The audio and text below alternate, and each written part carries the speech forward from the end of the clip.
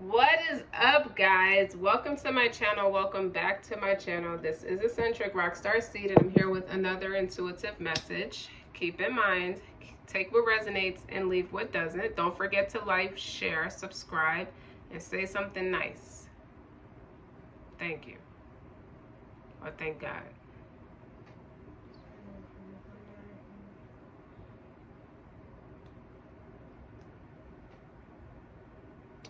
My Lord, indeed I am, for whatever I am in need, for whatever good you would send down to me in need.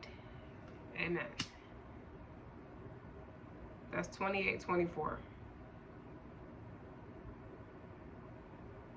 That's how you get out of tight situations and become secure, serene, peaceful, fruitful, comfortable, abundant, successful, those kind of things.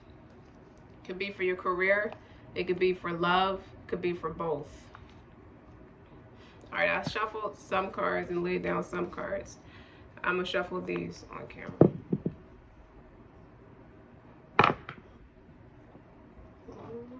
You're making a mess. All right.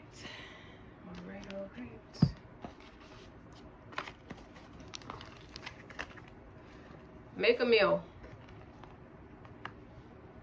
Somebody's real anal about the precision of slicing up your produce and prepping your food. Everything has to be the same size, same cut.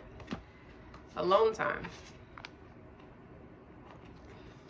Seems like you're throwing a party for yourself. Retreats. It's time to disconnect from the world. Healing family issues.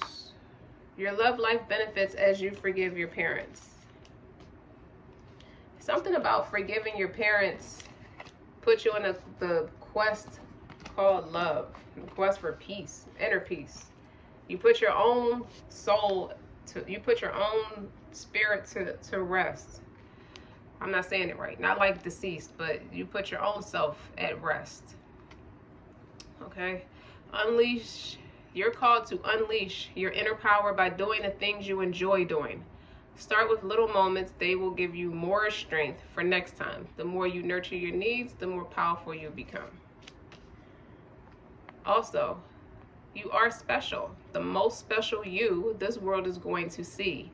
So follow your bliss and walk your own path and let your special talent shine bright for everyone to see.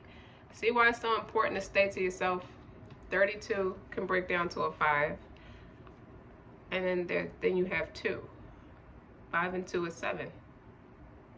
So you have supernatural abilities. This is somebody who has gatherings by themselves, you know, and is happier being by themselves than they do going out to party with people. This is how you learn yourself. This is somebody who decluttered their space mentally, spiritually, emotionally, tangibly. Retreat. This is somebody who does not need to be around people to feel serene or to feel at peace. Or at least once you did that, or once you do that, it's going to be nothing like it. It's no feeling like being free. The Destiny's Child song, where the lyrics go, there's no feeling like being free when your mind's made up. Something like that. Innocence. Aww. You're being playful this time around. Okay? This is somebody who walks around their house in their underwear and that's it. Or just innocent, like a baby who just has their pamper on or something like that. And on the bottom is healing. All that toxicity, it looked like bottles of poison behind her. Or she could be the Dr. Quinn medicine woman. But all that poison, all that toxicity, we're going to write it down. We're going to put it in a bottle and we're going to throw it in the ocean during our alone time. And then we're going to make a meal and go sit on the beach and eat it. As we retreat and deal with whatever we could do better as parents based off of how we were raised. Or just as simplistic as it sounds, forgive your parents. because that can create a blockage for your progress, and it could be stopping your abundance from coming in if you have an issue with your parents that's unresolved. Healing. You could be healing any setbacks that you've been experiencing as of recently. And under that is awakening. You got your big break. I'm gonna leave that there. You got your big break. Just being by yourself.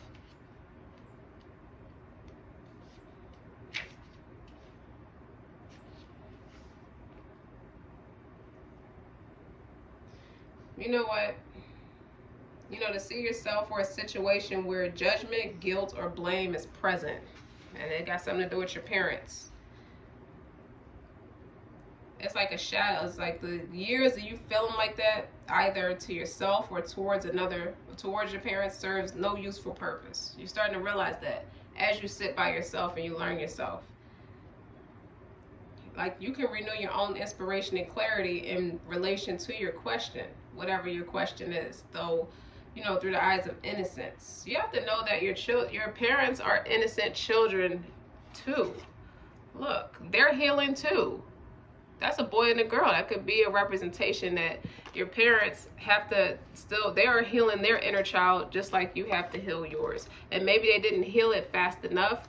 Like, y'all were going through things together spiritually. I guess as a connection to the womb and the fruit of your father's loins, if they're struggling, you're naturally going to struggle too, because you're connected to them spiritually. And I feel like your parents are in a space now where they're starting to heal. I feel like your decision to take best care of yourself. You only eat foods that have natural remedies for healing, that feeds the body organically. That's a part of your healing process. You're learning that as you spend alone time. You see how she's not a big person, but she's going to whip herself back into shape.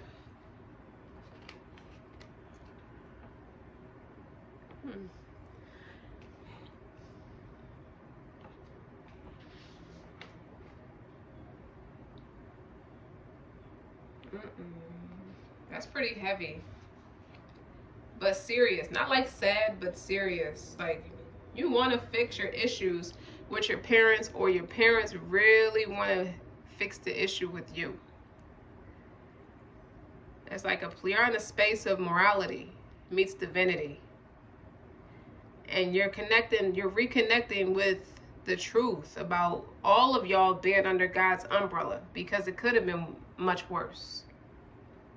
And from that perspective, when you look at it, your parents, like you look at yourself, all of y'all were innocent in the experience.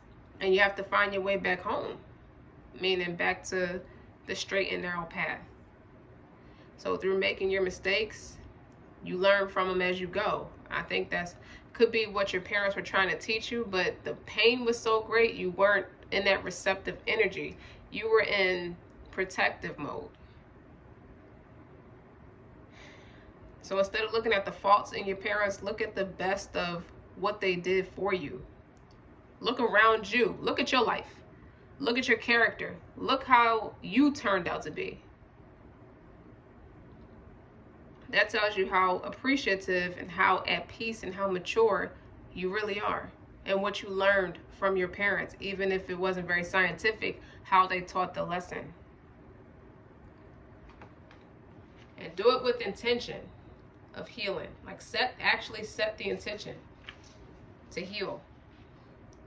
And take time to reflect on the energy of healing, you know, by allowing it, you know, like, shed light on all the areas that are still very much fresh wounds. It could be a wound that's 25 years old and it's still fresh, as if it just happened. That's what's making it heavy. It's like you holding on to it. You got these emotions and these traumas trapped inside of your organs, and they're going to make you sick. And it has that heavy energy attached to it. And you're holding on to these issues, and you're keeping the wound fresh by holding on to it. It's like there's so many ways you can like proactively attack these issues, because you always know the shaitan is the third party, and by keeping these wounds open, you're allowing him a portal to have his soldiers come in and make you feel victimized and make you be prone to addictions and make you feel like woe is me in some way or another. And you focus on like any time spent deepening your relationship with yourself or any facet of nature that has that calming aura. This is why I talk a lot about grounding yourself. Like, go outside and ground yourself, or sit in water if you don't want to be in nature. Like, some certain climates is a little cold right now, so you really can't sit in nature. Like if you're up north, east, like places like New York, Philadelphia, New Jersey, is cold right now, so you can't go outside that much. You wait till the sun is out and shining at its brightest and then go outside in nature. But sit in water. But when you feel like you can do no more, you know, keep it open. That's when the miracle comes in. You know, you gotta get in that receptive energy so you can be able to receive it for that restoration of healing. It comes in many forms, such as listening to readers or light workers who are empathic and compassionate and just want to take their experiences and turn it into something positive. Anybody could do that. Cooking, the way you choose to eat, what you put in your body, you're very conscious. How you treat yourself. You need time alone. You want to deplete yourself and run yourself ragged, constantly being there for everybody. You're neglecting your own children. And I say that in a way where your inner child, talk about your inner child. You have to have alone time. There's nothing lonely about it. And I think you hit that rock bottom where you realize the importance of retreat. I think this is following an experience where there's public humiliation or embarrassment, or just people showing their ass at the vulnerability at your expense. But the karmic lesson in it is for you to heal your family issues, your love life benefits as you forgive your parents. So whatever your parents did that discouraged you from trusting them, and you ran away from them, and you never fundamentally healed the issue, you just ran away from them.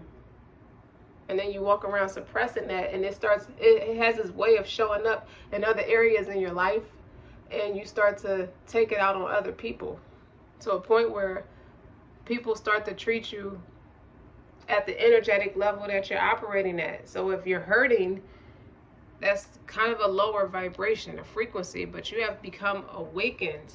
You're starting to realize things about yourself that you want. Like you're starting to listen. It's like something big had to happen to get you to just see it, because you wasn't listening.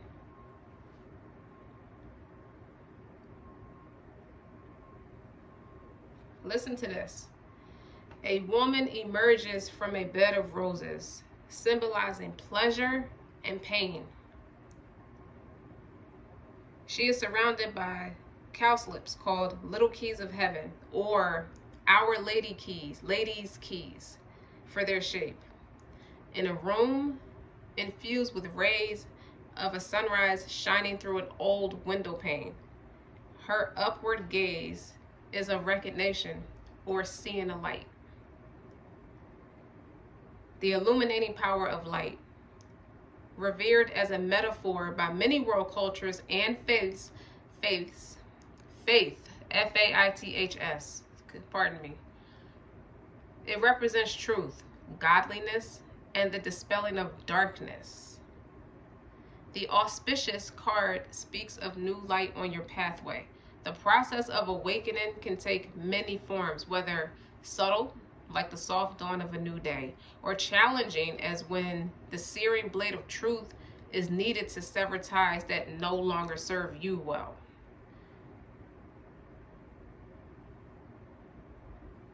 Okay, it's time to wake up and own your part in your situation where it may be otherwise tempting to blame others, or maybe you need to be brave and release old fears. And that's what I think it is. It's a lot of fears being suppressed, that was suppressed, and they're starting to make their way back to the surface. And it's not so much about blaming others, but the foundation of it is stemming from old fears, outdated fears. But you still have them. You're still holding on to them like so many pentacles. You got to make the conscious choice to like open yourself up like a rose. That's symbolic, like a rose, and embrace a fresh perspective on your life. See things from a different perspective. And that transitional energy of awakening helps liberate you on your journey of awareness and assist you in discerning the valuable from the valueless. This experience doesn't just come in. You know who are great teachers of an experience like this? Like people who own their shit the best, recovering addicts of any kind, no matter what the substance was. But that's really what this is. I'm not singling out people who have drug addictions, but just a recovering addict. That's what it is. That's what it means to be a recovering addict. You got to hit that rock bottom before you start to really peel back them layers of what are you suppressing. Like you're crying, like it's a cry for help. And then out of nowhere, something happens. It's like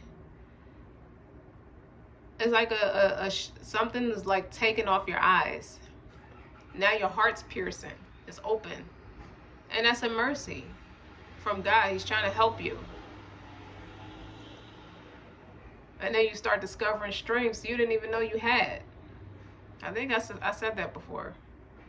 But it's true. Some of you could be healing alcohol addiction.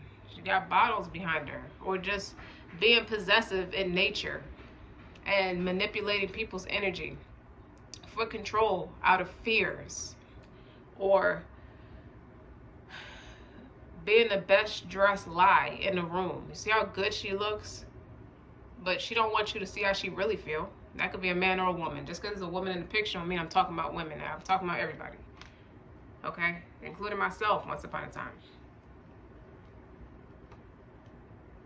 I had many family issues to heal. Even though I'm not going to make this all about me, but some of these messages speak to me too.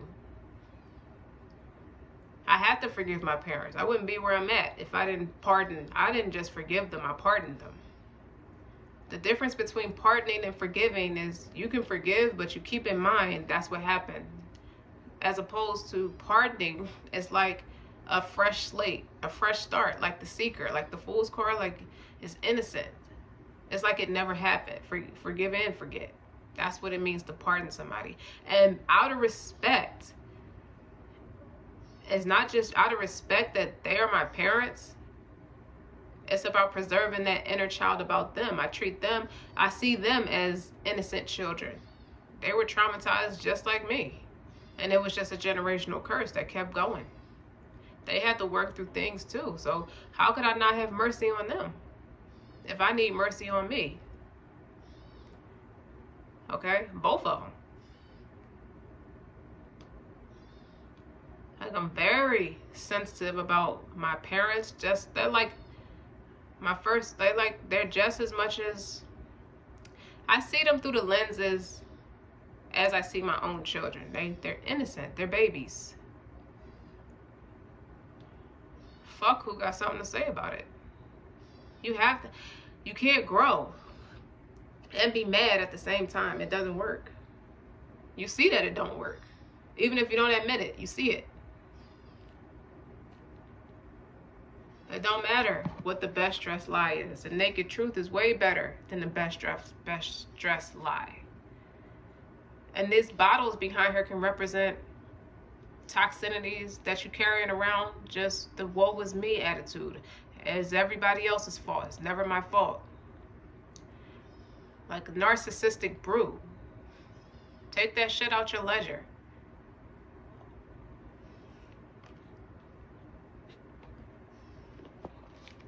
Alright, I don't want this to be that long because this is a serious enough message, but it's just for somebody.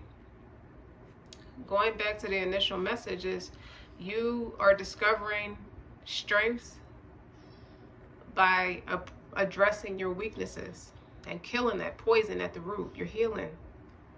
You're catering to that inner child, and you also, I feel like the innocence that you're addressing, and you're healing yourself. You're healing your parents through pulling your own self together, because they still your parents. They didn't mean it. And it's more than love. They respect you. They did the best that they could with what they had.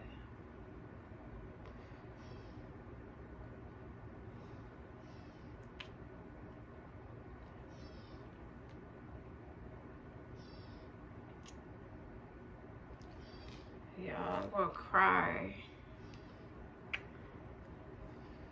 So the more alone time you spend, you're able to be stronger, because you learn yourself better.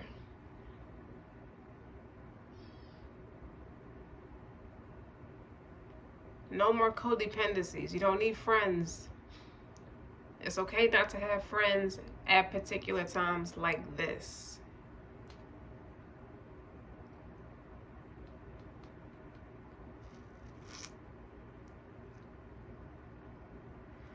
All right, I'm stopping because I'm emotional. All right, don't forget to like, share, and subscribe.